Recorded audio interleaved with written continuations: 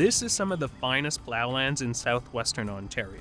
Soybeans, winter wheat, and corn for kilometers on end. It's also the birthplace of the oil industry in North America. More than 160 years ago, the first commercial oil well was discovered here. The township of Enniskillen is home to farmers who have tended these fields for generations. Off the 402 in southern Ontario, this rural community is home to just over 3,000 people, including Kevin Marriott.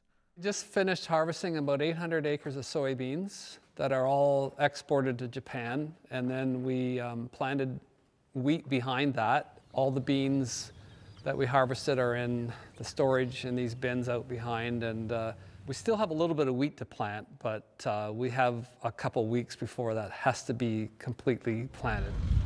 Early mornings and long days on the farm are the norm for Marriott.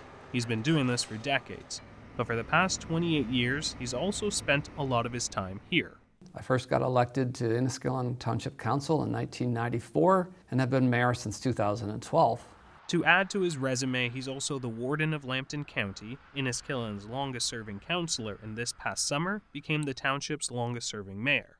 In 1994, I was encouraged by a current councillor that I should consider running. So I ran thinking I would like put into 1 or 2 terms, but for some reason I'm still here. First term, elected as a councillor. I believe for 4 positions there was 8 people running. It's very different from today. This year, over 400 municipalities will be going to the polls to vote for their local politician. In neighboring towns around here and in larger urban centers, competition for these seats is stiff, but not in Enniskillen.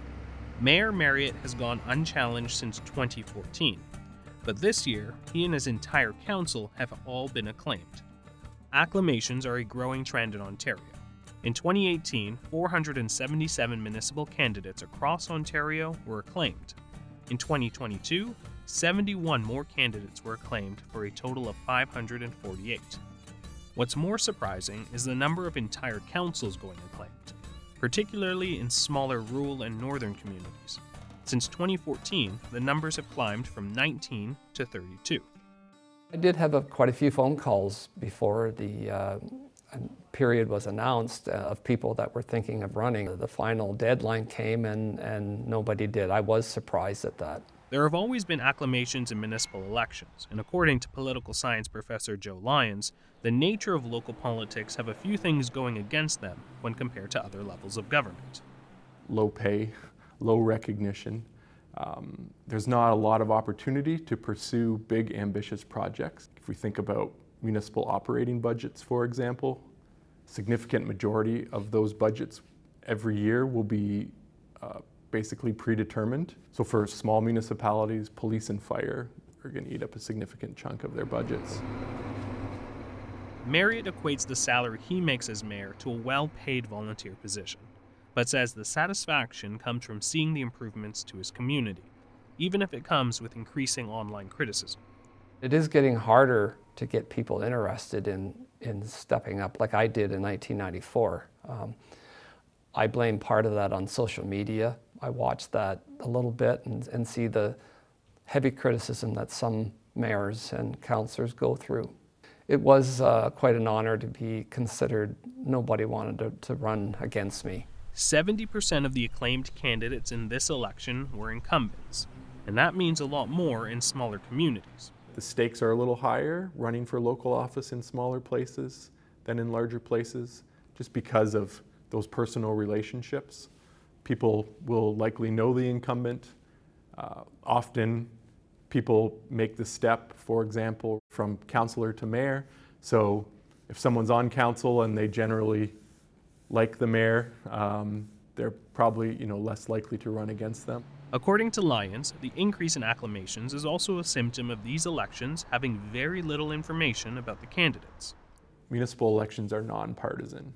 If we're voting for candidates federally and provincially, even if we don't know much about them, we generally know the ideological orientations of the main political parties. It's much harder to find out that information about local candidates, especially in races where a lot of people are running.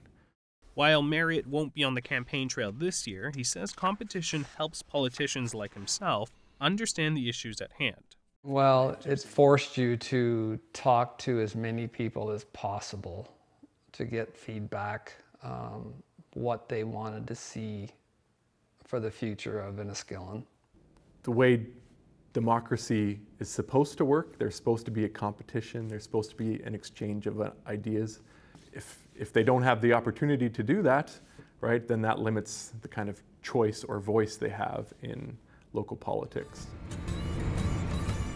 As the acclaimed voice of Enniskillen, Mayor Marriott is staying focused on the next 4 years, tending to both his constituents and his crops.